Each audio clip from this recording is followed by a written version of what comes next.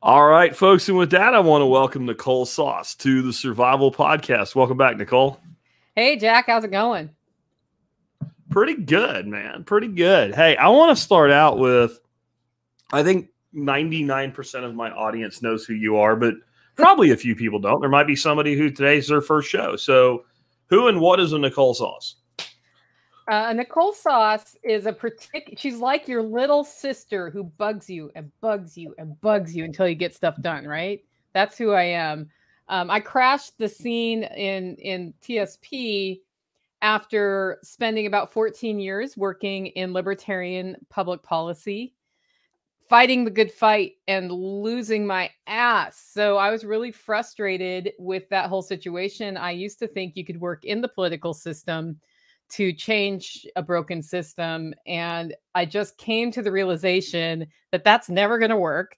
And using a broken system to fix a system just ends up in layers of the onion. So there I had like built my whole career based on this concept that I could make a huge difference, and didn't, and had dedicated 14 long, hard years making sacrifices to increasing freedom in our country. And all I was seeing happen was we were stepping back.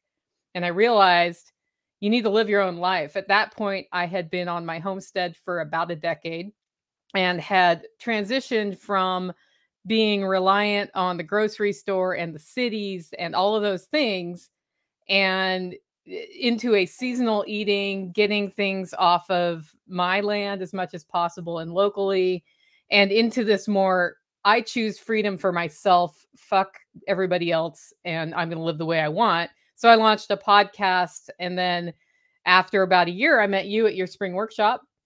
That first spring workshop where we had the electric fence hooked up, got to know people there, and gave a presentation on coffee because I was starting a craft coffee business, and I stood in front of about 80 people at Jack's and declared that I would not grow this business. And as the words came out of my mouth, I realized I was lying to 80 people.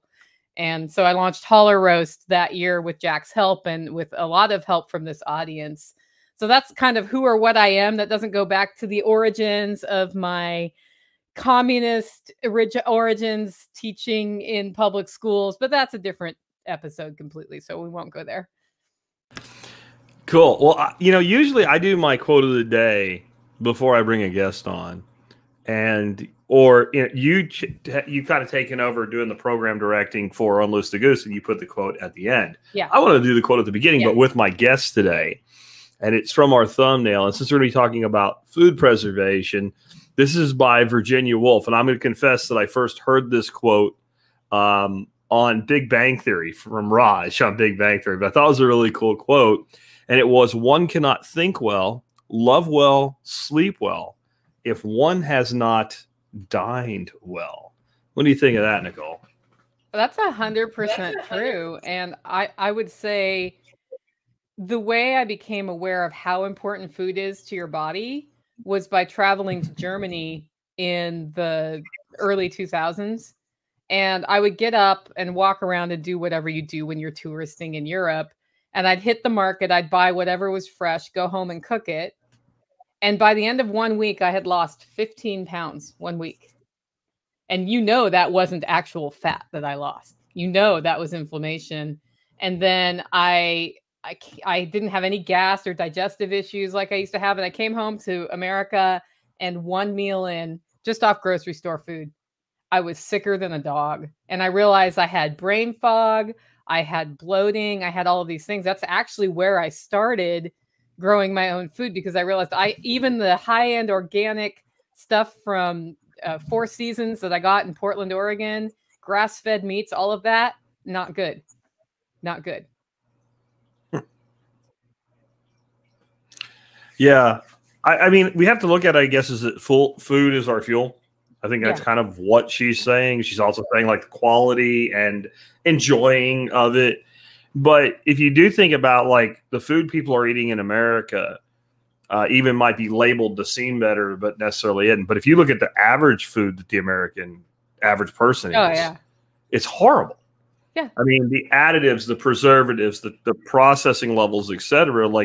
And so liken that to you go down to the gas station and you get your, your good old unleaded gas, but on the way putting it into your car, you chuck some salt and some sand and some sugar in your gas. Like, if you put enough of it, your car will die, but a little bit of your car is going to run like crap. And so I think there's a lot to preserving food right. There's a lot to cooking food well, but we also have to start out with great food to begin with, or we can't do that. It won't matter. Like if I try to cook this tin can I'm holding up on our live feed, no matter what I do, it's going to taste like crap because it's not food. Yeah. Well, I think a lot of food in our food supply is also not food. It's edible, but that doesn't make it food, right? And that's why you and I both do so much of our own production, or we source food from not somebody said that somebody said that somebody said that somebody said that this cow was organic. Like, there's the cow, put a bolt in his head and I'll buy the cow. Like, that's how we tend to get a lot of our food, or we go through really ethical sourcers that, like, one of my sponsors, Butcher Box, that the sourcing methodology, you're actually getting what they say you're getting, because buying organically grown grass-fed beef doesn't matter if the cow actually wasn't like grass-fed, right? Or was poorly managed, because I've had some, I don't know about you, I've had some grass-fed beef. It sucks. And it was grass-fed. It was just the guy managing the cows didn't know what he was doing. So the cow was eating poor quality grass. So you have poor quality cow. Yeah, I buy a cow every year. And cool. So let's get into. Go ahead. Yeah, sorry. I think we might have a little bit of a delay still, Jack. I buy meat every year from the same farmer, buy a whole cow, and it's fantastic. And last week I had one of those steaks, and then on Friday I had some steaks that Tactical Redneck bought from Publix, organic, grass-fed, high-end, and it tasted like dog food. Like, we were eating the steak, and I said, "Does this taste different than what we had 2 days ago?" And he said, "Yeah, it's not very good." And that's supposed to be the good quality stuff. So it's kind of funny. I did hear, and this is rumor, but I heard that some farmers in Tennessee that are framing things as grass-fed to restaurants are buying cows on auction that may have been grade and finished, bringing them home for a week, and then processing them as pasture raised.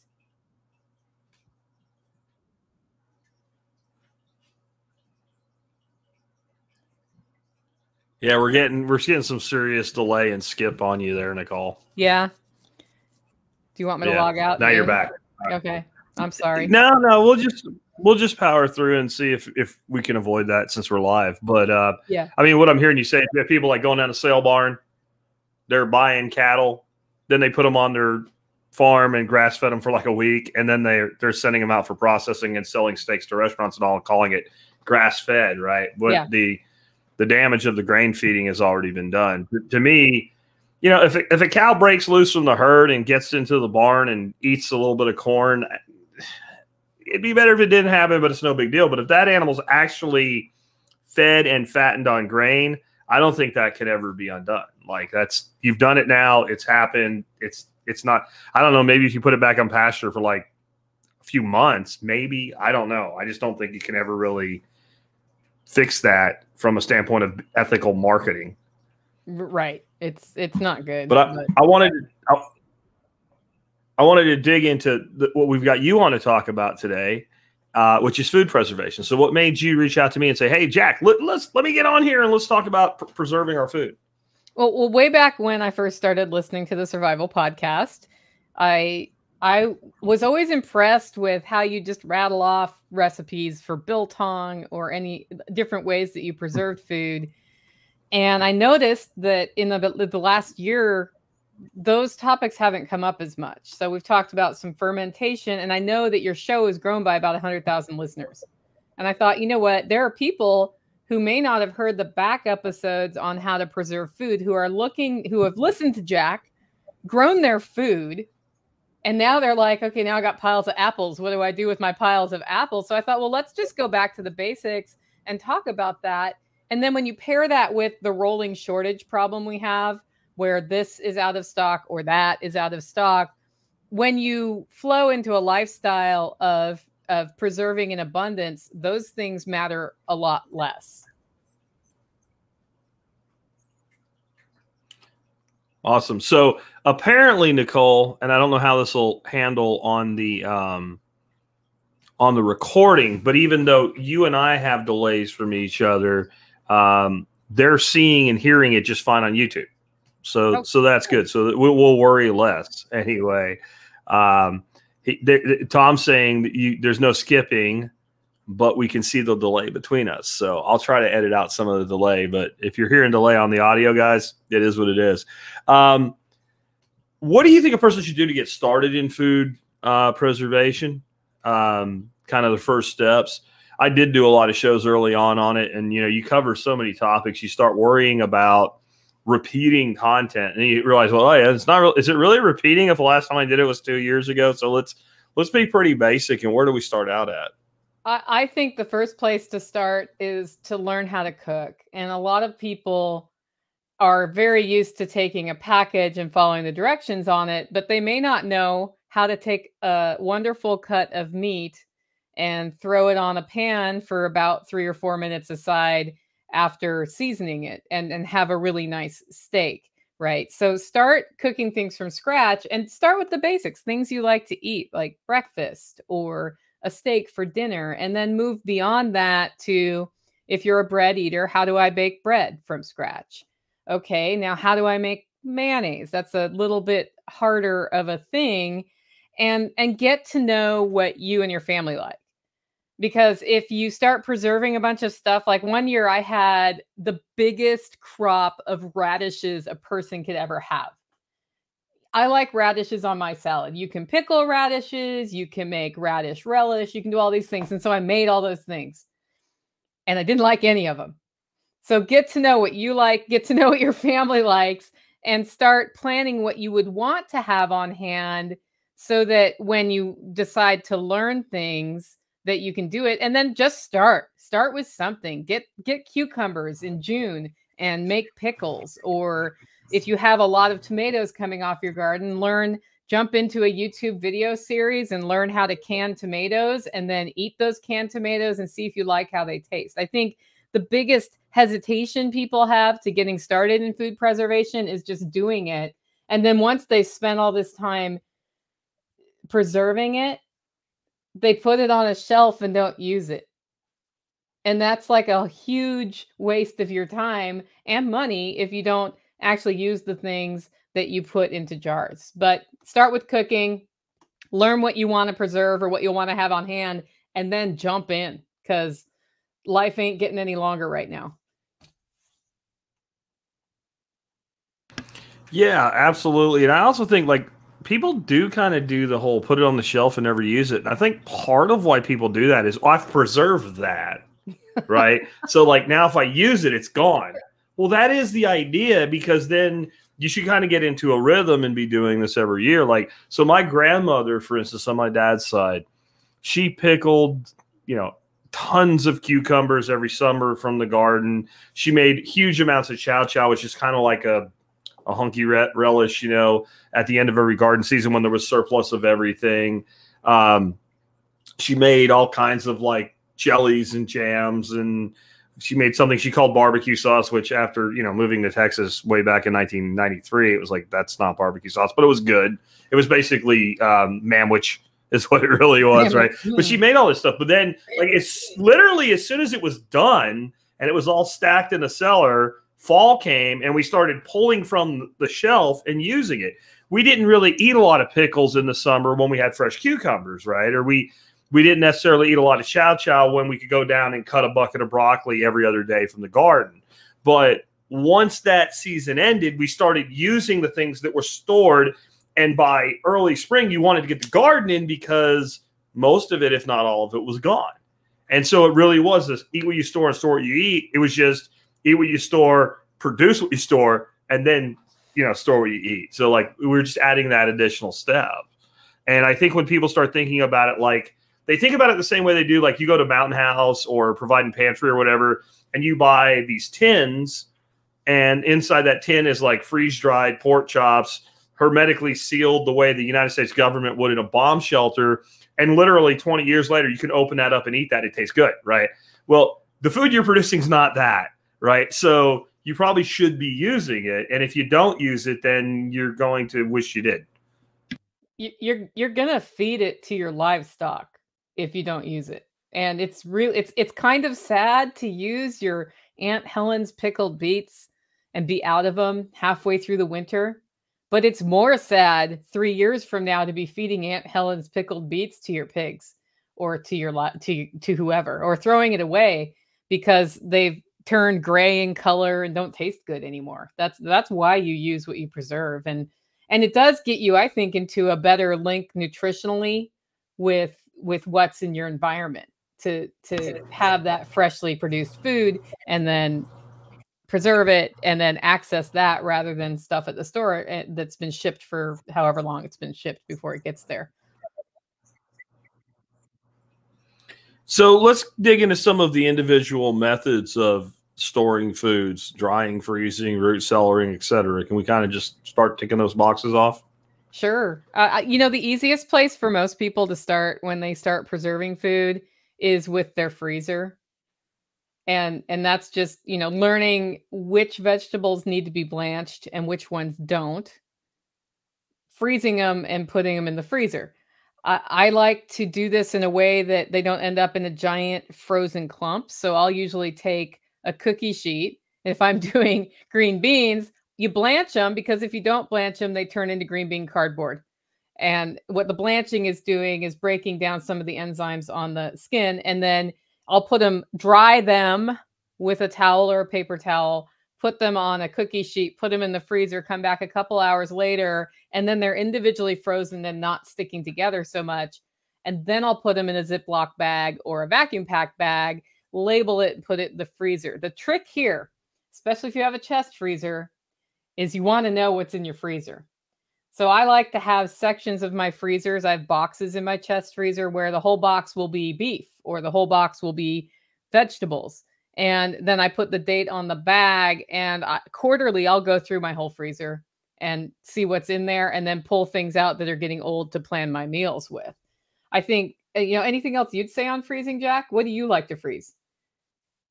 Jack, what do you like to freeze? Yeah, let's start off with the freezer audit. Like, that's something that we had to make. We have 3 freezers, so we have to make ourselves do the freezer audit. Yeah. And we have 2 upright, really big freezers, and we have a chest freezer. And we primarily use the chest freezer now for workshops. So all the stuff we prepare for the workshops goes in the chest freezer.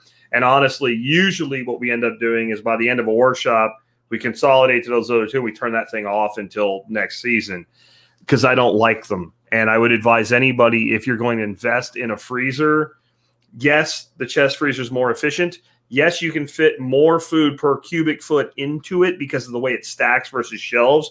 But you find things in freezer audits like, oh, yeah. And it was all the way at the bottom. And I was like, you have to defrost it because it's like ice welded to the bottom of the freezer. But definitely grouping things like in milk crates or something like that is probably a great idea. I too am big on the individual freezing. I was talking yesterday about some new vacuum seal bags that I found from a company called Avid Armor. I really liked them.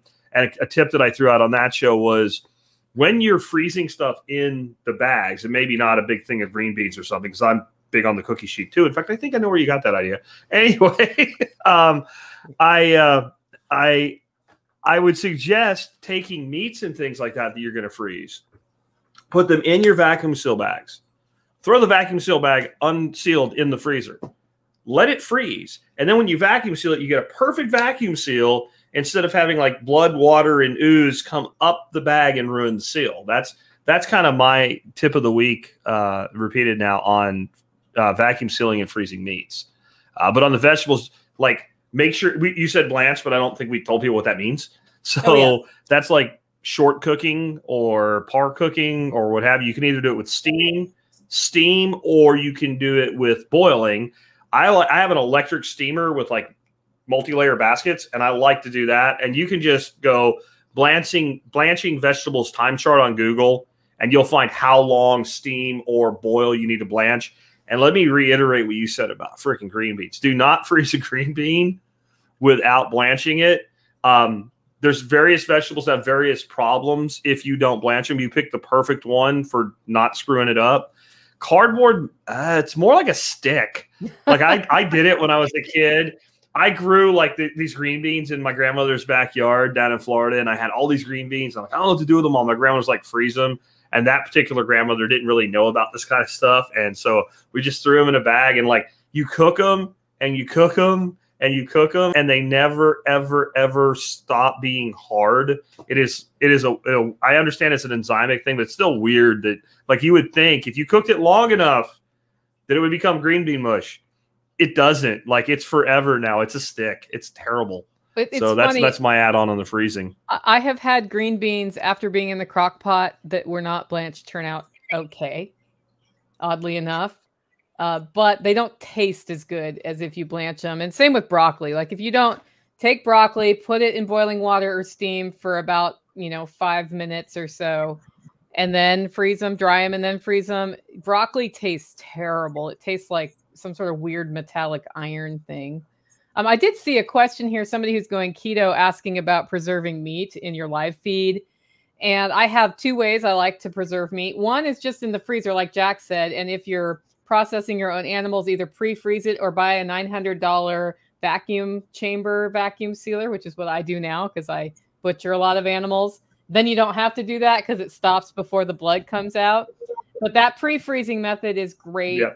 And like when I do ground meat, I'll actually measure 1 cup of ground and make little like big ground meatballs and put those on a cookie sheet before I freeze them, because I find it's actually easier than doing it in the vacuum sealer, the vacuum chamber sealer. So that's how I do that. The other thing that works really well is freeze drying. So you cook the meat the way you want it, and then you run it through a freeze dryer if you have access to a freeze dryer, or if you have a freeze dryer. That's a great way to preserve meat if you're looking for longer term storage than you have space in your freezer. But really, I mean, frozen meat, defrosted and cooked is good. You can can it as well. I do can chicken from time to time, but I find that's only really good for stew or for a sandwich salad afterwards. I would do that in a situation where I don't have access to electricity to run the freezer, and I'd be perfectly happy. But I'm happier with frozen, thawed, and cooked.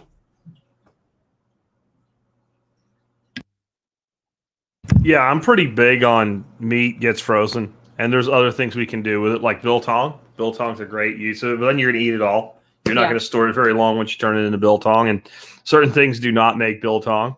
Chicken, we do not make biltong with chicken. As safe as most modern pork is, we do not make biltong with pork. We do not make biltong with things that carry trichinosis like pork, or don't make raccoon biltong or porcupine biltong. I advise against that. Your beef is fine as that. Freeze drying, yes, sure. If you have a freeze dryer, which Nicole does, and we'll get into that in a moment. Canning, I love canning. You gotta, like you said, you gotta think ahead. Like this is meat that you're gonna do like, I don't know, a meat pie with, or a stew with, or, like I guess you could do shanks, and basically you have pre-made osso busco. A lot of things you can do like that, but it will never, you can't can a steak, take it out of the can, throw it on the grill and eat steak. You're going to eat beef stew out of the can. That's what's going to happen. Your canning necessitates overcooking. That's how it works, in my opinion. Like, I don't know anything that actually, if I wasn't canning it, other than like a stew, right, that I would cook that long, that hard, and that hot. I cook a steak, for instance. I'm carnivore as crazy, like, predator. So I cook a steak to like 135. You're canning, I think canning temperatures and pressure canning for meat are somewhere like 244 once you pressurize the steam. So like you wouldn't ever cook a steak to 244 degrees. So you're not going to get steak out of it. And you wouldn't cook a green bean that way either. That's why for green beans, broccoli, any kind of green vegetable, if I have the freezer space, I much prefer blanch and freeze. I mean, that's just much more preferable to me. Yeah, I actually like canned green beans, but I'm a weirdo. We have a question too. Will beef go bad in the? But this delay, can you try bouncing out and bouncing back in real quick? Yeah, I am going to bounce out. Be right back. Because our delay is killing it. Yeah. Please hold, guys. She'll be back. That's a promise. Will beef go bad in the freezer? We had Top Round cut into steaks frozen in separate packages. Last two were rancid, about 2 months. They must have been packaged wrong, Tom. That should not happen. There's no difference in freezing ground beef than Regular beef. Now, hopefully she'll get back in and I didn't screw this all up. We shall see. Canned filet mignon. No, you have sinned against food if you do that, Hayes. Add to stream. Okay, so is the yarn between our two cups better now? I think so. Let's try from here and see. Right. Let's move on to our next food preservation method. We kind of skipped over on the list in order drying. Yeah. So that's freezing, drying, dehydrating, not freeze drying yet. Yeah. So drying, that's I agree. What? Drying is great. Drying is what you do if you have way too freaking much basil in your garden, which I do right now, and you bring it out and you don't want to put it in the freezer as pesto. You take it, and I like to hang it upside down and just let the leaves dry and then pull the leaves off. And then I like to just have that air dried. But you can also use a food dehydrator to do tomatoes. You can make jerky if you want to cut your meats up after curing them and make them into jerky. All sorts of stuff freeze dries well. Some things, I mean, not freeze dry, but dries well. Some things don't dry well though. And that's where you have to kind of jump in, like potatoes, unless you pre-cook them, not so good. And even then, dehydrated potatoes that are not freeze dried are kind of, well, gelatinous after you reconstitute them. So you probably don't want to go there. On the other hand, apples work great. Fruit leather is good. Drying is a really low barrier to entry. And as long as you store it in a way where they are not in an oxygen-free, humid environment afterwards, which means if you don't dry them enough and put them in a bag and put them on the shelf, they could grow mold if they're high acid, or they can grow our friend botulism if they're low acid. So you want to make sure it's dried all the way, or you just throw it in a bag, and I'll throw it in the fridge or the freezer if I'm worried about how long I dried it. They'll store longer that way anyway. So that's drying. Of course, herbs, when you take them all the way to dry, they're fine in a jar on your shelf. My favorite thing to dry as far as vegetables go is actually squash. Summer squash is green and yellow squash. And those work really well as far as I'm concerned, as long as you're using them in soups and stews and stuff like that. And, you know, unless it's really fresh squash that's only thrown in at the very end, it gets kind of squashy anyway. So that's kind of the one that I do the most of. I used to do a lot of dehydrating. As I've moved more and more to a far more carnivorous lifestyle, I do a lot less of it. I have played with drying eggs. So you scramble the eggs and then you put them in the dehydrator and you dehydrate the crap out of them.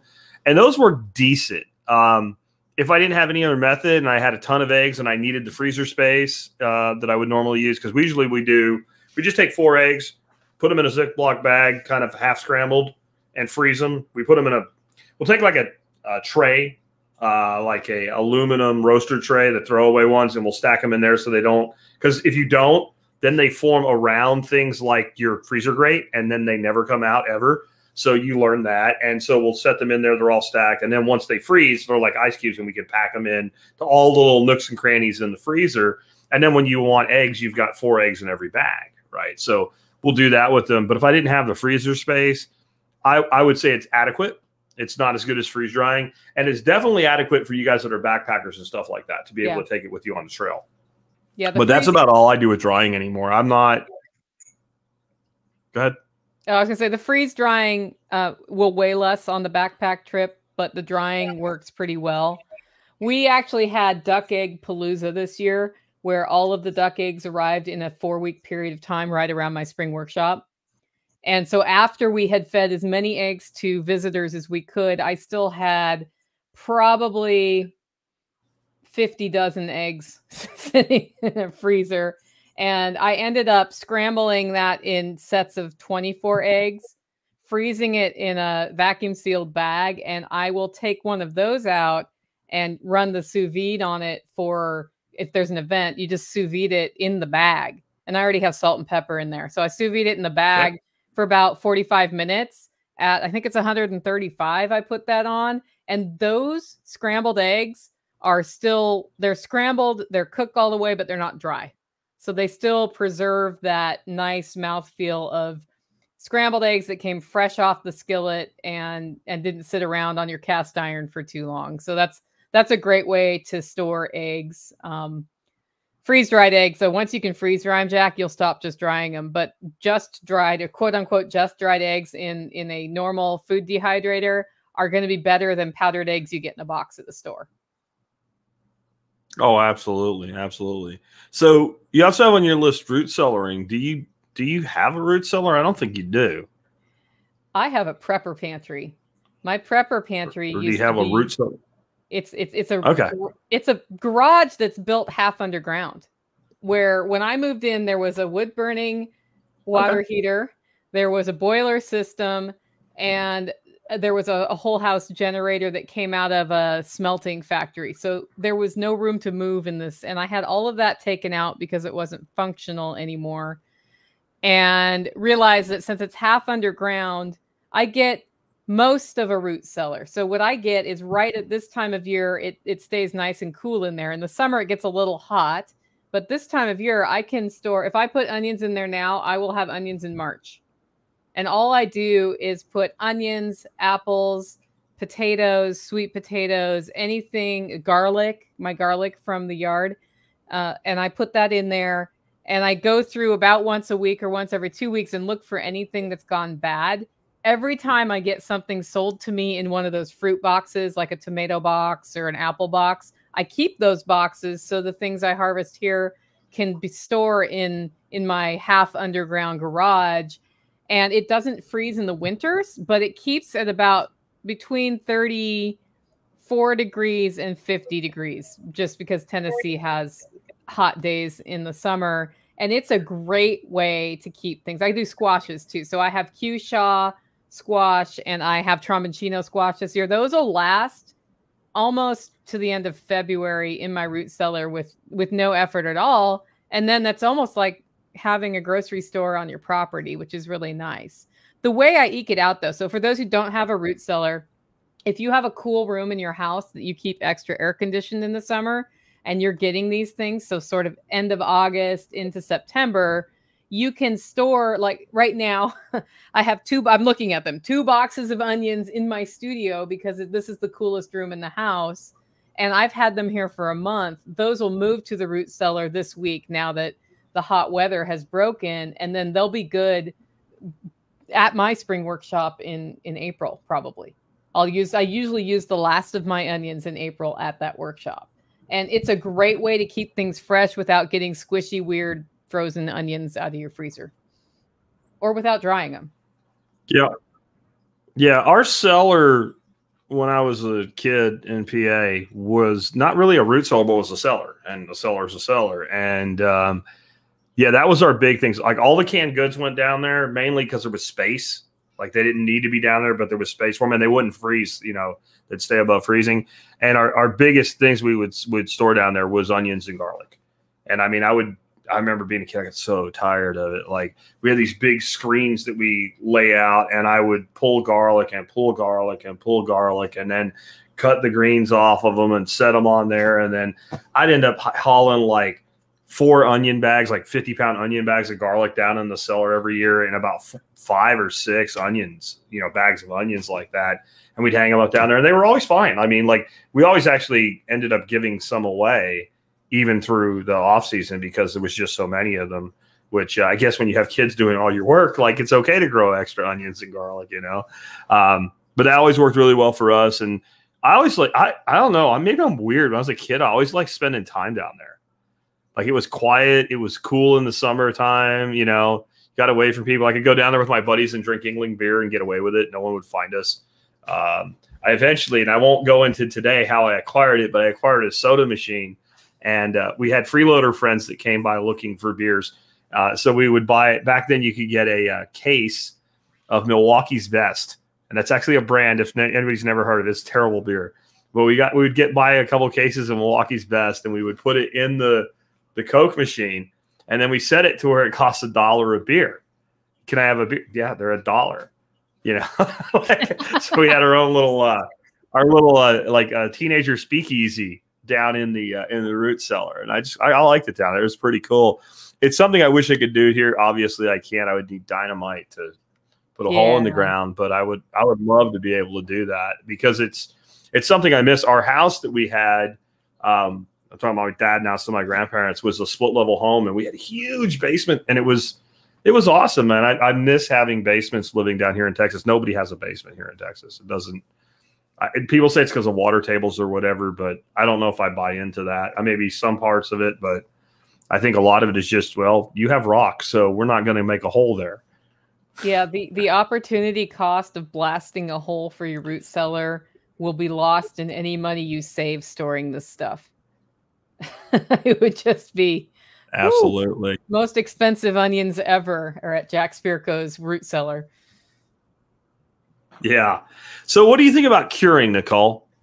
Curing? Have you gotten much into curing? Oh, yeah. So because I like to butcher animals, that means I like to do things like make ham and bacon and biltong, bruschetta, things like that. And really what you're doing is you're taking the meat and exposing it to salt, usually some sort of salt-related item, or to pink salt, or a combination of those things, and sugar. And you just basically let it kind of dry a little bit and cure in those things. And you want to make sure you're storing the meat at the right temperature, like not too warm to do this. And what that does is make the meat resistant to breaking down. I think the easiest way to cure is just with salt. Just pack it with salt. And the reason we added pink salt to that is there's, that ever-present risk of botulism that everybody worries about. Very unlikely to happen if you have handled your meat right, because the way botulism would get in your meat is your meat touched the dirt where that toxin, where that organism lives, right? I don't have botulism in my muscles here if you just cut my arm off and start curing it. So packing it in salt and then letting the liquid come off is sort of the basic framework of how curing works. And then from there, you can do all sorts of different things. My favorite ones are a wet brined ham that is then smoked, because smoking is the other way you cure meat, and exposing that to cold smoke rather than cooking it with smoke.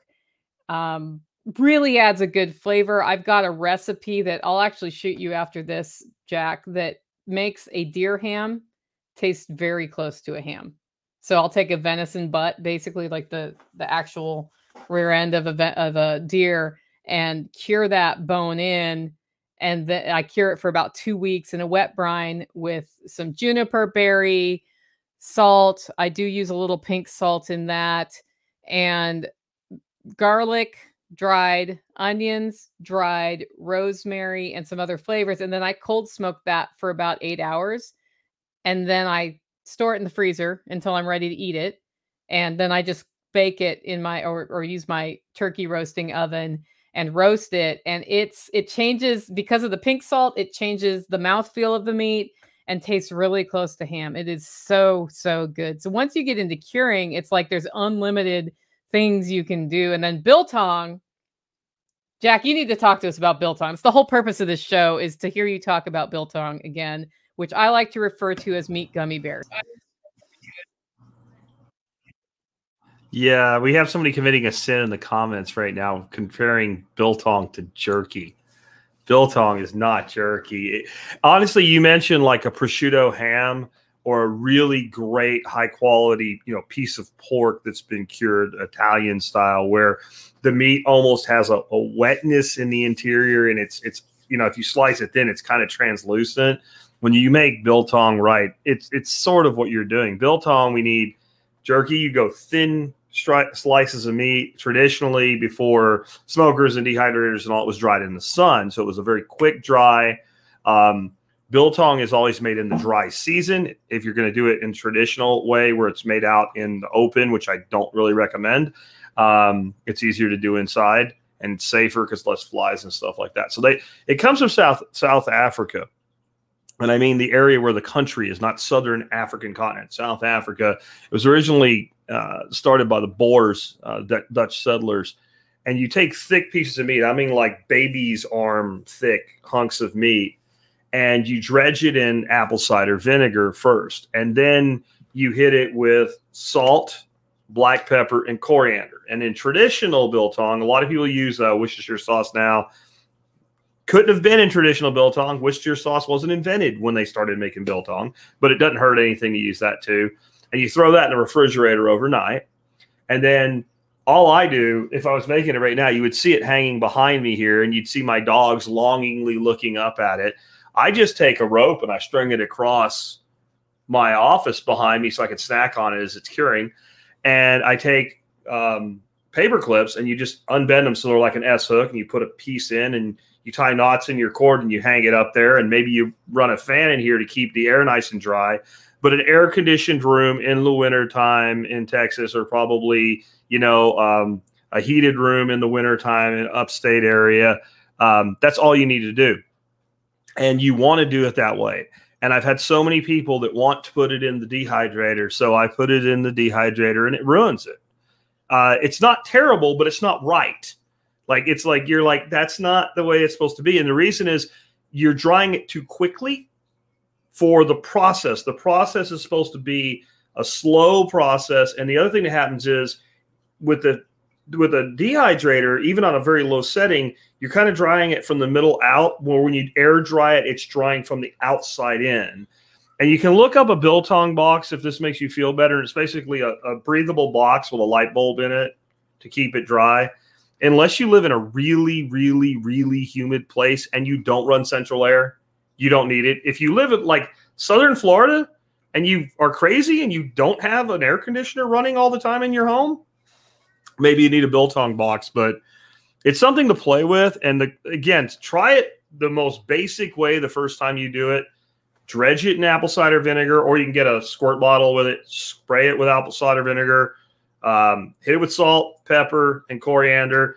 And people always want a recipe like how much salt. You know, you want it everywhere, but you don't want it caked, right? If you cake it, it's going to taste like a salt brick, right? It's like, think of a really good soft pretzel and kind of the amount of salt that's on that, and probably a little bit more dense than that. Pepper as much as you like, coriander as much as you like, you know, depending on how you like it. And the original reason for the black pepper was actually that since they made it outside, if you put enough black pepper on it, the few flies that are kind of around in that time of year, it keeps them off of it.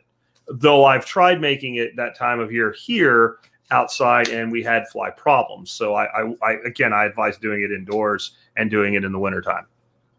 Yeah, and that biltong. What do you think, Nicole? If you just have a box with a screen on it, that keeps the flies out.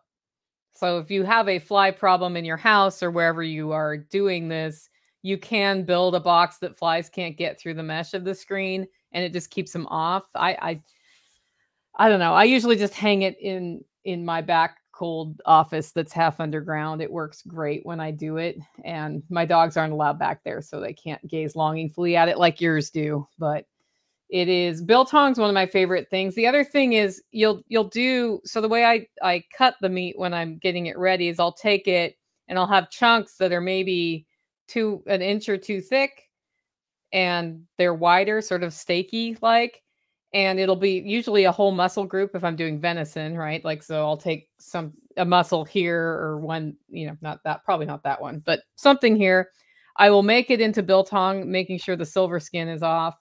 And then when you're serving it, you cut it against the 90-degree angle to the grain of the meat thinly. So it biltongs out, which is drying from the outside in, and that apple cider vinegar helps with the curing as well as the salt.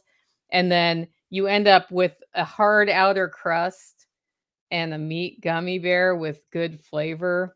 The other thing I thought is I like to use either the kosher, like big chunky salt, or rock salt on that, as opposed to really, really ground up salt. Yeah, I haven't made it with the Redmonds yet, but I've always used kosher because since it's bigger, you can get a better eyeball on it. I mean, it would work with anything, but a heavier salt. I don't know if Redmonds makes kind of like a kosher grain salt, but I have a feeling it would come out really good because I've started using the Redmond salt a lot in like my dry brining. So I always dry brine steaks, I dry brine pork chops, I dry brine chicken, and the difference is amazing. And I don't really know exactly what extra minerals are in there that does it. But if you dry brine you know, a New York strip with kosher salt, and you dry brine a New York strip with Redmond's, and you put it side by side, the Redmond's one is so much redder. It has and if you do a pork, it gets a little hammy. Not, it doesn't become a ham, but it gets that darker red pinkish color. And it's not for the reason when we say pink salt, we're talking about a curing salt made to be a curing salt. They make it pink so you don't confuse yourself and like dump it on your French fries and freaking stroke out, right? Oh, That's why they do that. Yeah. Yeah. If you ate enough of that, that could be really bad for you. So that's why they color it that way. So the Redmond salt has some pinkness to it, but it's its natural, you know, mineral content. But I'd love to I've never done it, but I'd love to try it. But I'm with you on the thicker salt. And it's one of those things people want a recipe for. And if you think of I think his name's the Farmstead Meatsmith or the Homestead Meatsmith, the Brandon guy from the Northwest, he talks about it a lot when he's using salt to cure meats, that I don't even want to tell you how much. Like, I don't want to do that because I don't want to take from you. Like, you need to learn to eyeball it. And if you make something and it was way too salty.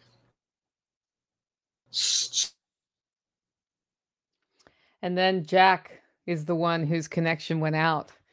Yeah, I really, the funny thing about preserving things, the curing of meats and even fermenting of foods is that there are recipes for it, but you end up with eyeballing it, and it's not even all that important how much salt you use or how much, you know, salt you use in a ferment or in a curing recipe, because what's going to happen is the meat will absorb what it needs to absorb. And with fermentation, even with a really light salt, you're probably going to end up with a very successful sauerkraut, because you're basically allowing the bacteria that already exist on the cabbage that you're making sauerkraut out of to do their job.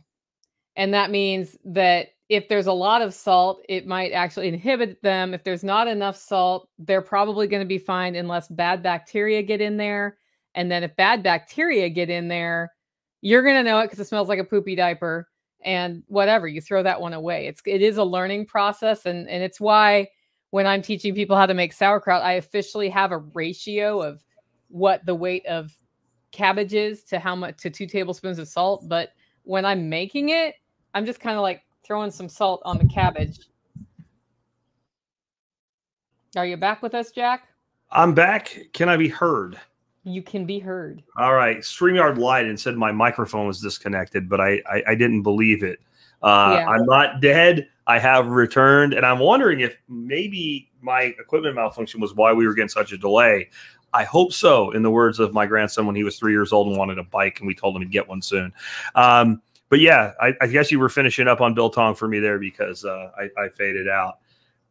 Let's move on to freeze drying, because you got a freeze dryer, which I think is awesome the way that you did it. Like, because when people were asking me about the freeze dryers early on, I'm like, I don't know that you'll ever get your money back on one. But if you do it with a community and you share the resource, sure, or you're able to pick one up, you know, used and get a discount on it because somebody else figured out they couldn't make it work, then maybe you can. So I know Jake was able to get one used. Did you guys go in your community together, or like Jake, did you get it at a discount? Did you do both? How'd you end up with one?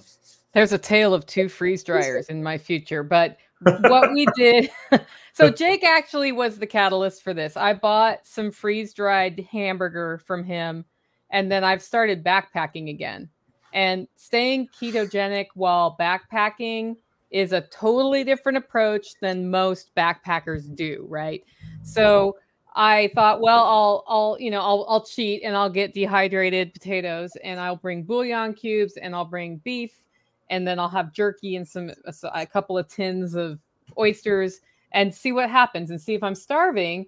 And so I bought the beef from him, and it changed my life because it was so tasty out. And when you're backpacking and your food is tasty, it's tastier than it's ever been before in your entire life because you're really hungry after a day of walking through the woods. And I came back, and my mom is like a through hiker, Dixie scale sort of hiker. And she said, I'll go in on that with you. And I said, okay. So I started looking for a used one. Turned out about the best price I could get was $2,000. and a new one's $2,700, and it's new. So we decided to just go for a new one and bought it for the community. So we have 4 families who live all together in the holler. We call ourselves the Holler Neighbors, and several of them like to backpack. All of us are creating food and they're growing food here and preserving it sort of more as a community, which makes it a little easier than all by yourself. And then one of them wants to do some cottage food things with freeze-dried butternut squash. And so it's outside in my outdoor kitchen, and anybody can use it who knows how to use it here. And we just use it if we want to. So far, I'm the one who's used it the most. And the thing I have freeze-dried the most is my raw milk that I get, because I get a gallon of raw milk a week and I use 1 quart of it. And I either make cheese or freeze-dry it now. And the second thing are those surplus eggs that we were talking about earlier. So I have all these frozen eggs now that I'm just using up. But the freeze-dried powder eggs, when you rehydrate them, it's difficult to tell it was ever freeze-dried. It's very well scrambled. So it's like, you know, when you scramble eggs, you might have a little white here, a little yolk there, and that's kind of nice. That's not how freeze-dried eggs are. It's as if you put it in a blender and then you rehydrate it. The key to making it the right consistency is the right amount of water. You rehydrate at 1-to-1 ratio. So a cup of eggs gets a cup of water, except what I do is I do a little bit less than a cup of water, and it makes it 100% better. So I love it as a sort of an advanced preserving tool. And then you can sell this stuff. So you can do all sorts of stuff. You can say to a farmer, I'll trade you freeze-dried product if you give me free eggs, for example. I know Jake does that. He gets 60 eggs in a batch and he gives them about 25% back freeze-dried, and then he has it or he can sell it. You can do that with eggs. You can do it with milk. I recently did a test of air-dried, frozen, and freeze-dried basil. And the freeze-dried basil is off the charts because it's that vibrant green color that you get off the plant. The flavor is phenomenal. And then it's just light and airy. So when you use it and you're cooking, it just instantly absorbs any moisture when it goes in there. So the flavor of cooking with the freeze-dried basil over the air-dried is far superior. So it's a tool that we're using here to extend things. And then also some things are just better freeze-dried and some things are not better freeze-dried. You know, a steak, you can cook a steak, freeze-dry a steak, rehydrate a steak. And if it's a very lean steak, it'll probably be pretty good. But if it's a super thick steak, that inside area won't rehydrate right. So you need to have thinner steaks, right? Well, at that point, you might as well just freeze the stupid thing. And, you know, the only reason you'd want a freeze-dried steak at that point is to store it for 20 years. And I don't store anything for 20 years. I store things for a year or two as part of my philosophy of life. There's no point in 25-year storage. It just isn't.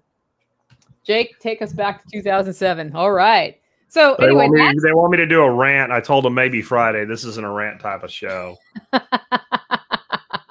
Well, I mean, I don't know if I can incite you into a rant. I mean, I could claim that well done steaks are the best. Would that do it? Especially if you said well done steak, freeze dried, rehydrated with ketchup on it. That might do it, right? Like, I think what freeze dryers do really well for beef, chicken, pork, etc., is what canning does. Like when you talk about trail food, well, if you want to make like a trail beef stew, assuming you can get water on trail so you're not lugging it around, like you can make a really light pouch. And all you need to do is add some really hot water to it, and you can eat it right out of the pouch if you want to. And it's fantastic, like for that type of thing. So if the beef, the chicken, the pork, whatever, you would fully cook, then you would use it in some sort of a dish. Yeah. It works. I do have several tins of commercially freeze-dried pork chops. You'd be hard-pressed when they're rehydrated and then you throw them on the grill and kind of cook the outside so they get the brownness to them. You'd be hard-pressed to know that they weren't just pork chops, but you would say they're probably a little overcooked is how you'd feel about them, you know? I've done freeze-dried shrimp That's good in like if you're doing like a Thai soup or something like that, like they're great for that. It's still not, it's not equivalent. Some stuff is an equivalent experience. Like you almost couldn't tell that it was when it was freeze dried. You mentioned the basil. I recently put in an order because I don't have a freeze dryer for some dried things that I buy in bulk. I buy dried onions and I buy dried garlic in bulk because I'm honestly not going to do the work to dry onions and garlic. It's too much work. And so I whenever I buy stuff like that, I buy like gallons or pounds. And then I buy extra things in smaller amounts because why not? You're already paying for the shipping. And I ordered freeze-dried cilantro. I wish I would have ordered more because I've never found a dried cilantro to be worth it. You might as well not put it in there. It turns green. It makes it pretty, and there's no flavor. There's no cilantro flavor. The freeze-dried cilantro, like one of my things I do when I'm fasting and doing my intermittent fasting, and I'm like, I do want something before 2 o'clock. I'll throw a cup of bone stock in the microwave because it's like 20 calories or whatever. And I'll throw a handful of that freaking freeze-dried cilantro, and it is outstanding. Mushrooms are good freeze-dried. Mushrooms are much better freeze-dried than dried as far as when you bring them back around and what have you. But like when you say you freeze-dry milk, what does that look like? Oh, wow. You can't dump the milk on the, grate. Like I guess you put it in a sauce. I mean, okay, so if Tactical Redneck is on this live stream, he could totally just go into my beef stock cabinet and bring a jar out and I could hold one up for everybody. But you end up with a milk powder. Here's the reason I'm doing this, Jack. So I have been stuck at a weight line for a year. I go above it and I get down to it. I don't go below it. I cut out all commercial milk. Okay. And I'm getting raw milk from a local farm, and I went below that line. And the problem is in October, no more goat milk for me because goats dry up for the winter. And so with my extra milk, I'm freeze drying it so I can put it in my coffee. Only place I use milk is in my coffee. And what I do is I take milk and I add cold water to it. That's the key. So you take the powder, you add cold water. I have one of those little electric frothers to mix it really quickly, really easily. They're like $10 to get one of those. And then I just use it like I would milk. I can steam it at that point. This is what a jar, this is 1 gallon of milk ends up a quart jar. And it's just like having the milk. I get that. I'm saying like when it goes into the freeze dryer. Oh, is it just like put it in a shallow dish? I mean, like how do you, I get how you take a cooked pork chop and throw it in there and freeze dry it. Yeah. How do you do a liquid, I guess is more what I'm saying. So the trays have a little lip. Okay. And there are 2 ways to do it. The way I do it is I have leveled my freezer. Okay. And I put a quart per tray. So I'll measure it in that quart jar, pour it in, and then I have these little stacking corners that you could totally print with a 3D printer. I stack the next tray. So I pour it in the freezer and I pre-freeze it so that I'm not, juggling this long tray of liquid and spilling it everywhere. Other people put it in their freeze dryer and pour it in. I get better results pre-freezing it. I was going to say this though about milk. Goat's milk is kind of not as fatty as cow's milk, right? Okay. So you can do a 50% ratio of water to milk and get a higher fat in your coffee. So it's almost like you freeze dry it and then you get closer to a heavy whipping cream consistency by using less water. So you do rehydrate the dehydrated milk before it goes in the coffee. You don't let the coffee rehydrate. Yeah, because the hot water cooks the fat. Got you. And so you don't want to do that. Mm-hmm. You'll have grainies. Yeah. I got you. So have you ever tried dehydrating like cream? I have not dehydrated cream. I have read on forums that does not work too well if the fat content's too high. Mm-hmm. Too bad. That sounds good. Yeah. And the other thing is it'll go bad. Like, I can store it for a year, no problem. Even this milk, if I store it for a really long time, the fats will go rancid over time in freeze-dried foods. Got you. So you can't do butter. It's just going to end up mushy butter. So let's talk about some of your favorite recipes. Yeah. Well, you all know about Aunt Helen's pickled beets, right? I do not. You don't know about Aunt Helen. So my Aunt Helen was my grandmother's sister. So she's really my great aunt. and she grew up in Oregon, as did most of my that era of family. And my Aunt Helen had a big heart, and she loved everybody, and she also had a big garden.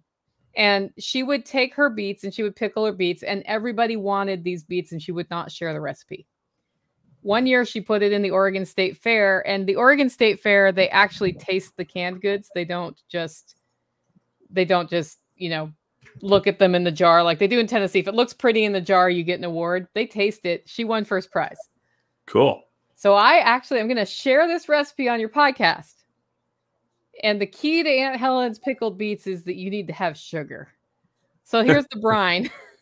You take 1 quart of vinegar, like normal 5% white vinegar, and 6 cups of sugar, and 2 tablespoons of salt, and you heat that up so that it's all a brine.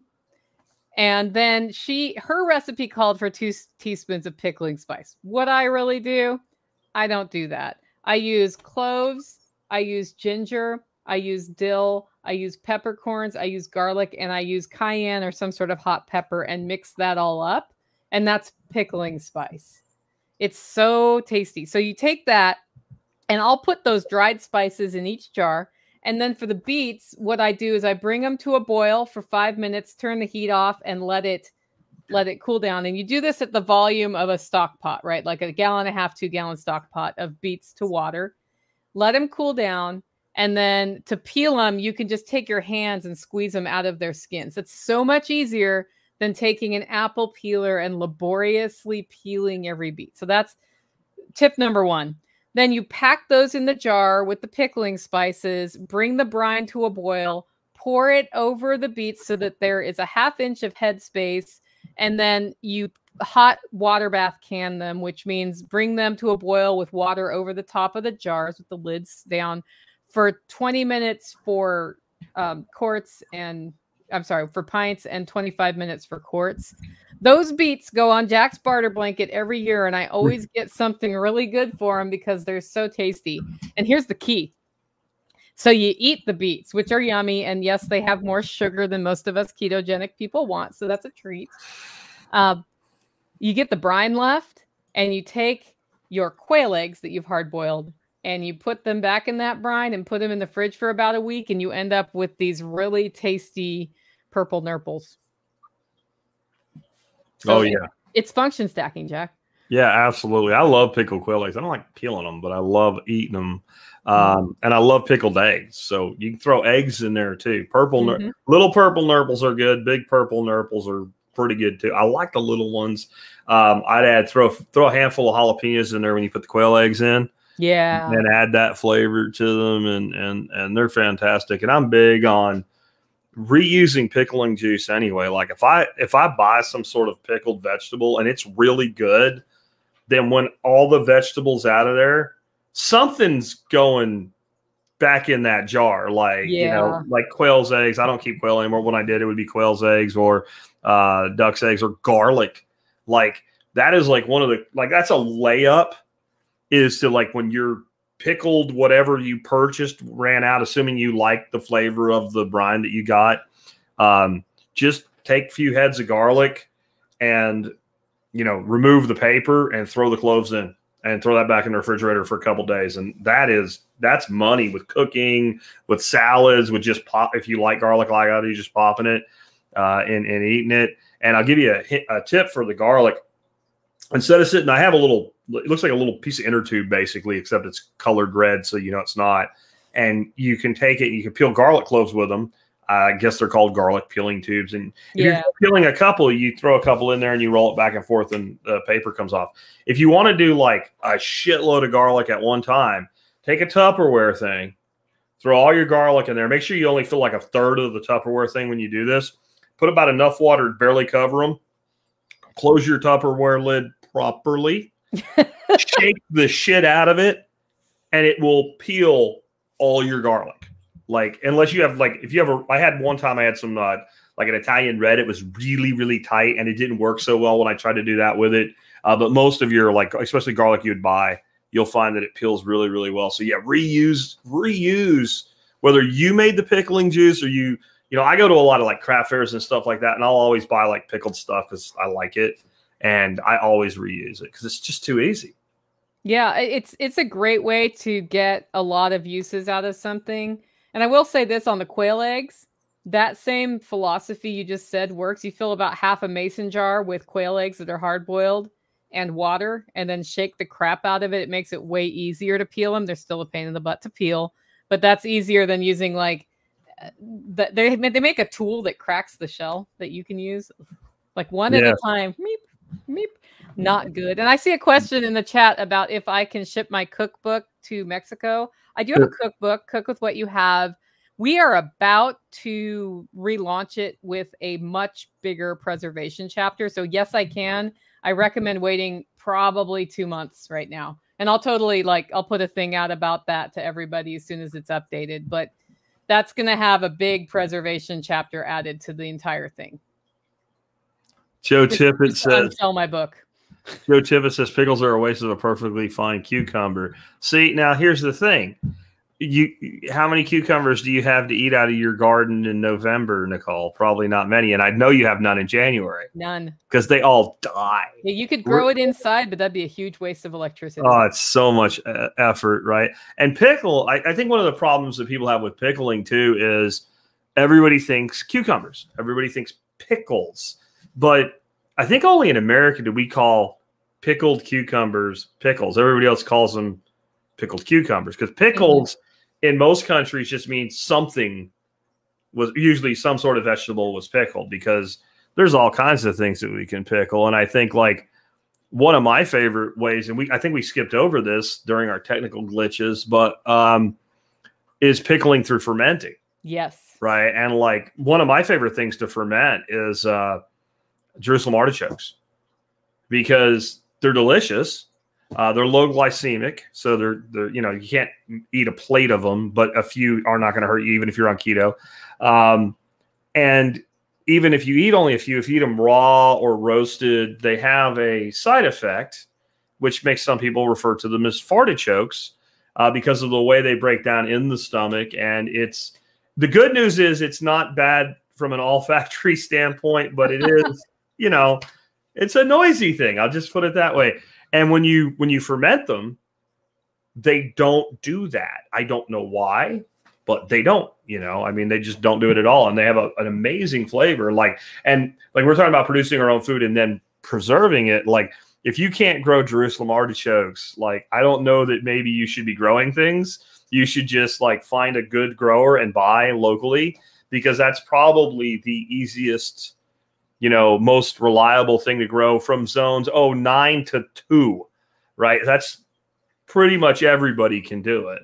Be careful where you plant those. Oh, if you don't want them there, don't put them there. Yeah, I planted Jerusalem artichokes my first year here because I loved them so much and they were so expensive at the store and I'd never seen one as a plant. Okay. And it bloomed and I was like, I have Jerusalem artichokes. I'm so excited. And I looked around the holler where I live and I was surrounded by Jerusalem artichokes growing wild. All the farmers were laughing at me. They're like, you planted those? What do you think? So I transplanted some to this area we disturbed last year. Yeah. My Jerusalem artichokes were 2 of me tall. They were over 10 feet tall. Yeah, they're big this year. They're big. I will tell you if they're spreading from an area, it sounds like you had some actually go to seed, which is not real common. But they usually spread as the tubers go out. Yeah.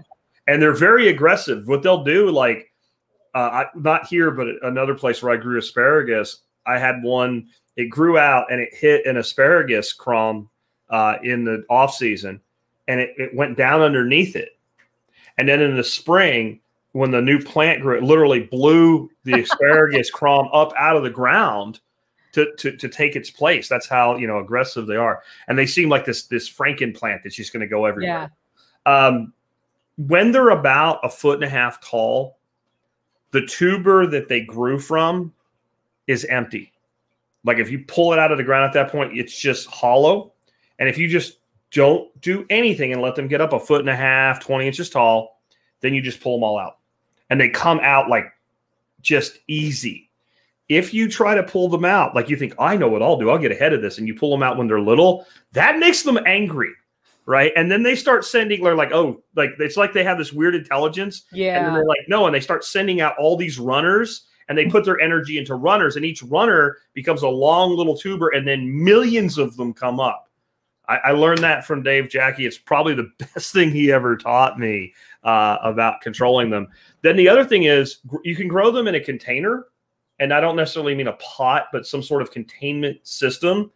I have some, you've seen them, they're fiberglass, about 4 foot by 4 foot tubs that were previously used for cattle. And I don't grow them in there anymore because I've repurposed what I do with them now. But I grew Jerusalem artichokes in there, and I just took one artichoke, cut it in half, and put 2 pieces in there, and I had millions. But when it was harvest time, most of the tubers, because they have that runner, and then when they hit something, that's where they actually set, because that helps them displace other plants. Well, what they do is they all set around the edge, so all you have to do to harvest is you just stick your hand down the edges, and they're just lined all around the edges, and they're a great, great plant. Just like Nicole said, if you put them somewhere and you don't want them there, well, they might be around a while. They're going to be around. And I actually propagate them on purpose on my property because I figure if it grows wild here and it will feed me, it takes me no effort to grow it, and it's just there if I ever need it. So I think almost every edge habitat I've seen in Middle Tennessee that hasn't been messed with has Jerusalem artichokes in it. Right next to the black-eyed Susan. Sepp Holzer grows them at the Kramerhof, and he runs his hogs through areas he grows them. And like each year it's a new group of hogs because the other hogs have graduated. Yes. And so what he'll do when the hogs are coming through, he'll pull a couple up, and pigs are pretty smart critters. And once they understand what's down there, they'll uproot them. And so he'll actually pull some in advance so he can because it's all tore up by the pigs, and he'll just go toss some new ones back in and step them in the ground. And he feeds his pigs every year. That's a great way. Not 100%, obviously, but that's a big calorie boost for his pigs. So pigs eat them. I know cattle will eat them, but I don't know that they would eat them without you. Like, they're not as smart as a pig.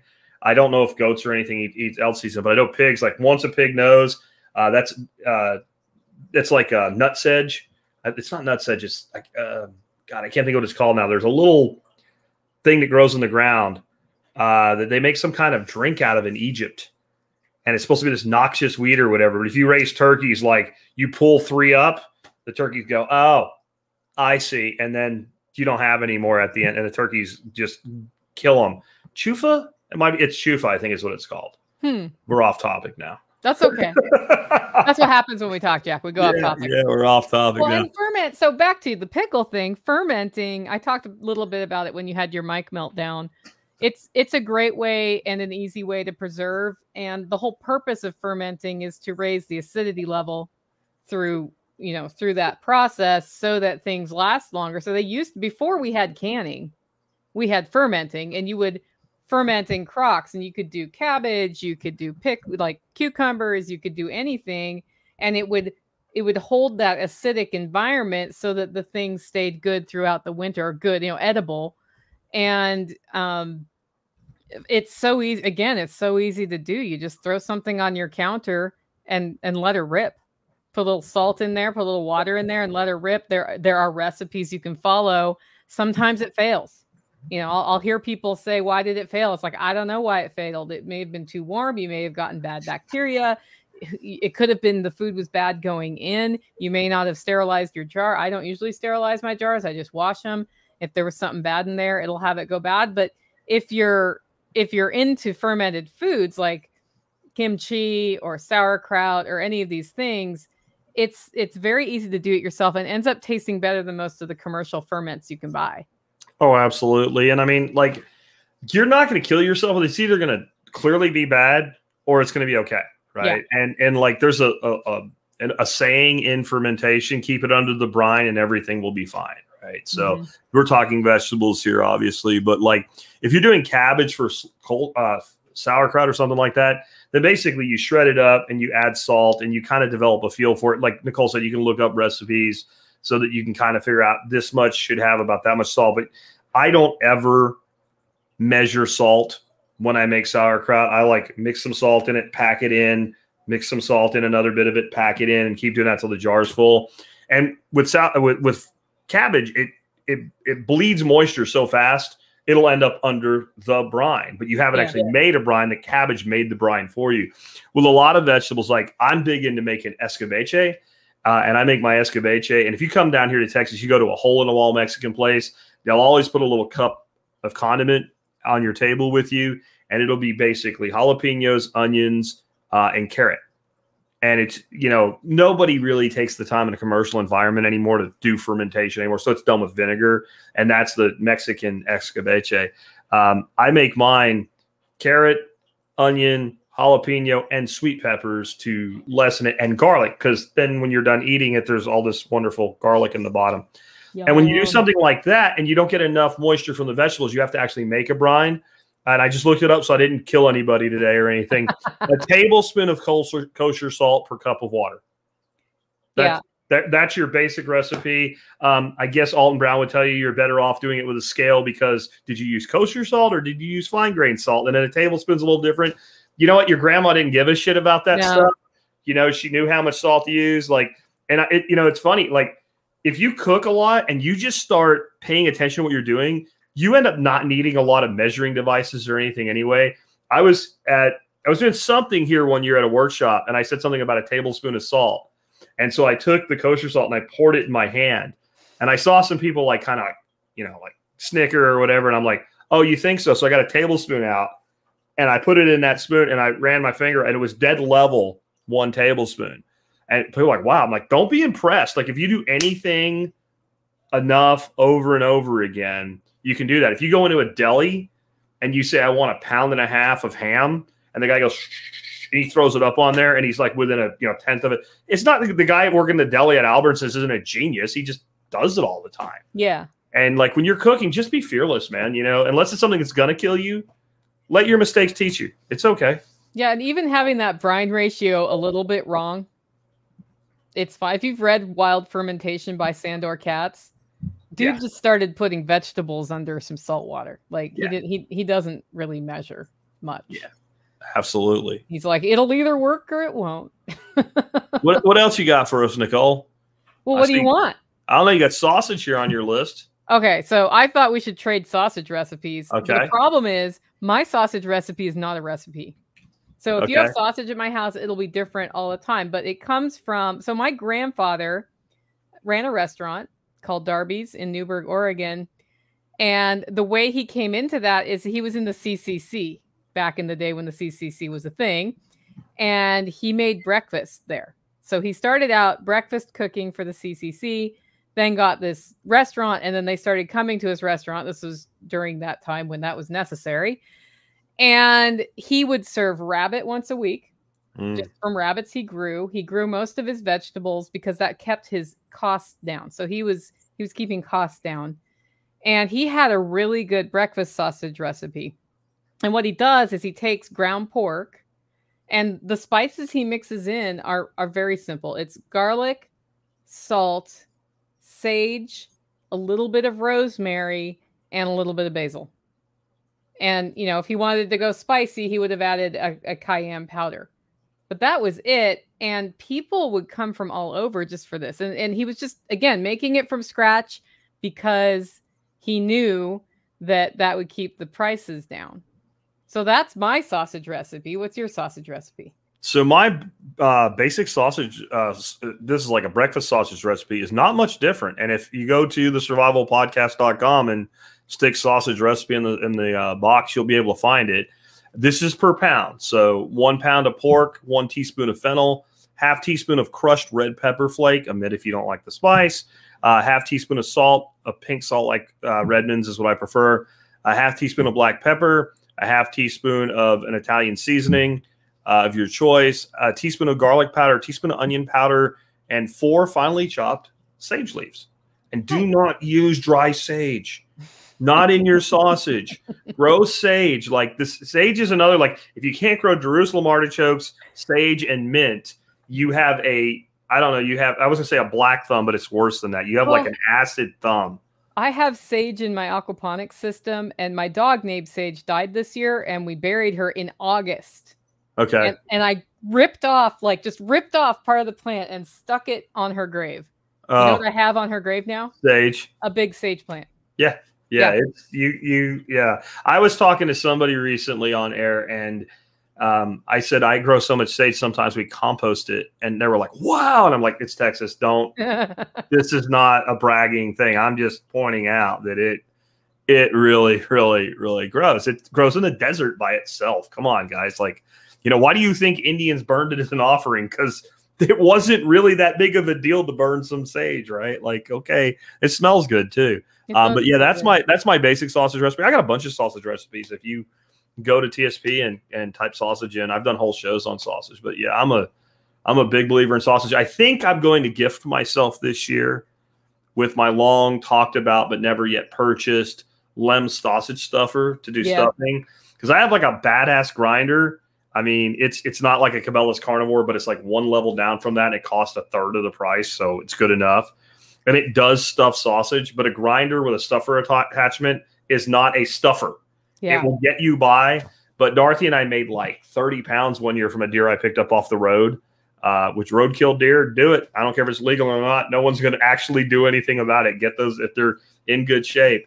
And we did that, and we're like, never, maybe a pound or two, like, you know, off the cuff we'll use it for, but never, ever, never, ever, never, ever, ever will I make 20 pounds of sausage out of a machine like that ever again. So most of my sausage I do loose, you know, and I do patties, or I do for flavorings and cooking and other things. And I'm not going to go through it because we need to move on, but I actually have a pretty good recipe for Mexican style chorizo. Yeah. And you will never buy those little tubes of nasty crap in the freezer section again if you make fresh chorizo sausage. Well, you just explained 100% why I never do sausages in tubes. Okay. The same reason. I was like, I'm just going to do patties. I'm good with patties. If you want it in a link form, just roll it. Make rolls. Yeah, exactly. It's fine. What do you got you got bacon on your list? What about bacon? Okay. So I don't know how you make bacon. Because we raise pork here, I get bellies. And I tried wet brining versus dry brining. And I've ended up here. I like to cut it into about, I guess that's about 5 pounds or less pieces. So I've done the whole belly once. That was a terrible mistake. I ended up with overly salted, at the same ratio, but overly salted bacon. So what I'll do is I'll take it, a 4 to 5 pound piece, and I weigh it, and then I use an online calculator to figure out the salt to pink salt ratio, because I will use the curing salt on the bacon. It changes the consistency of the meat a little bit, so that when I slice it, it doesn't get as like flaky as if I don't use it. So I do like that. And then to that, I add a little teeny bit of brown sugar. I didn't used to add sugar because I'm an anti-sugar person. I just don't, I mean, unless I'm having a piece of chocolate, I don't add sugar to things. But that cuts the edge off the salt a little bit. And then the spices I'll add are rosemary, garlic, and sage again.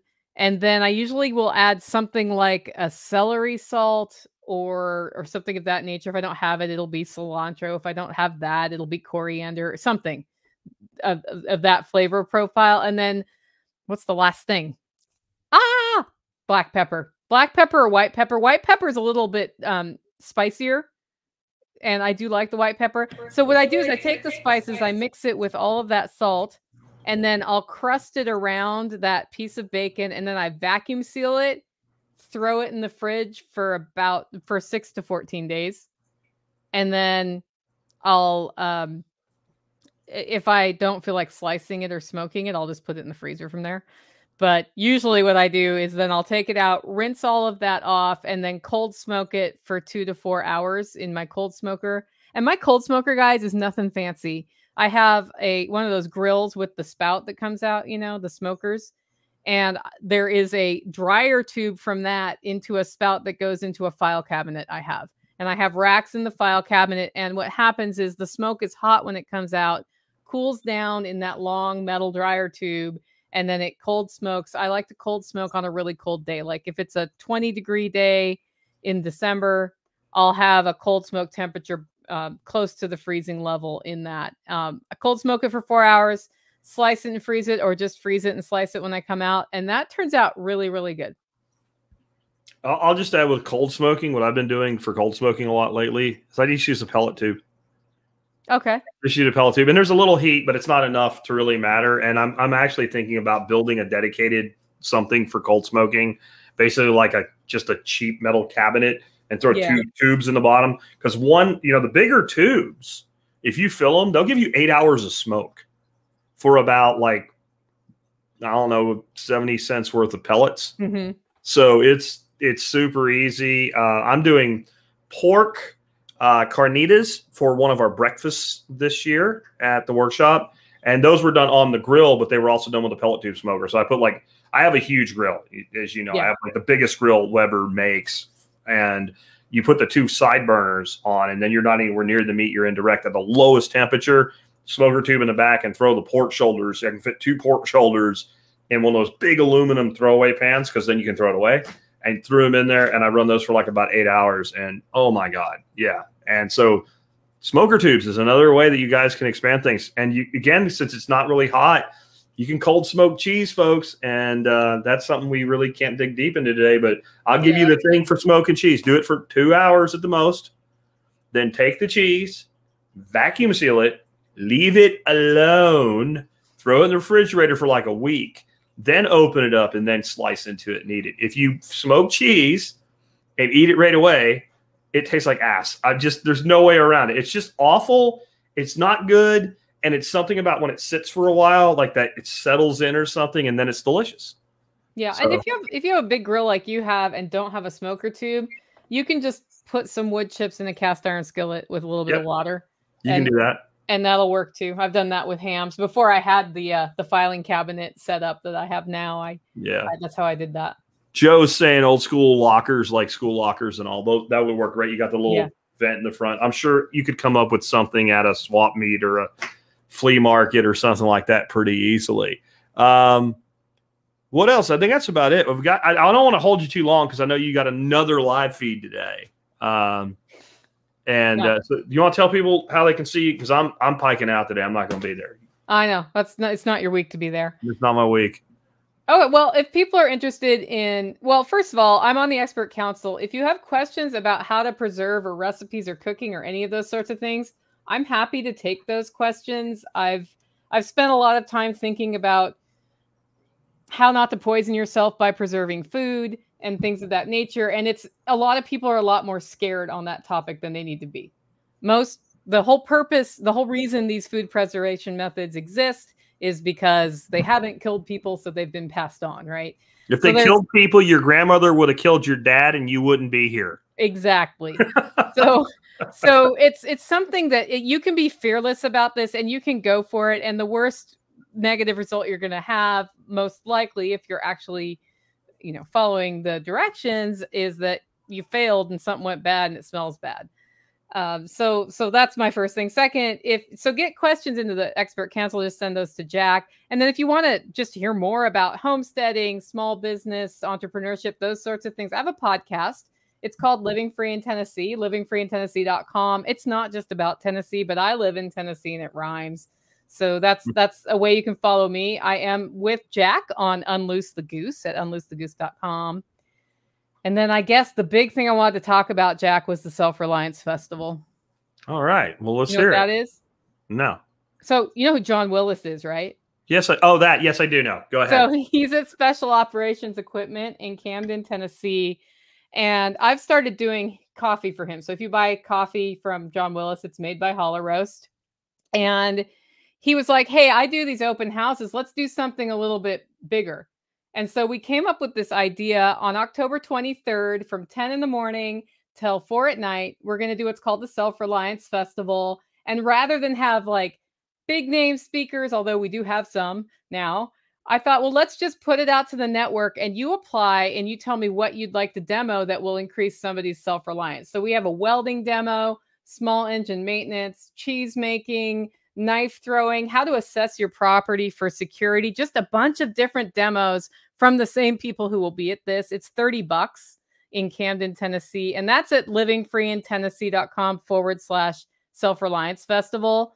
It's going to be really fun. And then after that, there's going to be a bonfire, I think, but there's going to be a party. So people will hang out into the evening. I'm really excited to do this because we're taking two networks and sort of overlapping them. There's been some overlap, but I think now more than ever, we need to be committed to strengthening our in-person relationships just to increase our stability. And an event like this or Jack's workshop or any of those things is a great way to do that. Well, let me throw a shout out for John too. When I just had started out, and I mean just started out, I was in my car. I had like 500 listeners. I was nothing yet. John found my show somehow, started listening to me. He made the people that work for him listen to it every day. Mm-hmm. He sent me all types of gear. He was very good to me. And, you know, he was a part of my initial success. He's a good dude. And I can't buy anything from him. He won't let me. If I order shit, he like sends it to me and refunds my money. Yeah. He's just a great guy. And that, you know, he's the source you of are wearing a shirt. Right? Yeah. So if you want to get a gulag shirt where the A is the, I'm all backwards in the thing now, where the A is the combat cock, get on over to Original SOE Gear and pick up one of those shirts. And I bet you'd be able to get them at that festival too. Probably. Because John does not hate money. That's John another thing I like about John. He does not hate money. Yeah. Yeah. Anyway, the other stuff, like tell people how to find you and so livingfreeintennessee.com. If you love awesome premium fresh roasted coffee, hollowroast.com for your coffee. And there's a membership discount. All of that, you know, once you get to my website, you can find the other things because there are hot links to that. And like we said, if you want to ask Nicole questions to be on the TSP, just send me an email, jack@thesurvivalpodcast.com, TSPC expert in the subject line, and then say, this question is for expert panel member Nicole Sauce. And then give us your question in one sentence. Then you can give us all the details you want. If you want me to read it, hit return before you start doing details, because I have to scan my mail like that. But that way, when I send it to Nicole, she won't be like, well, what question is there here? One question per email and be specific with it. Then give us details, and she'll get you an answer, or any of our other experts will get you an answer. Nicole, thanks for being with us today. Sorry for the technical ramblings. Based on what happened after I faded and came back, I'm pretty sure it was my fault. So I guess that's good because at least it went away. I'm glad it went away. Thanks for having me on the show, Jack. It's always great to be here.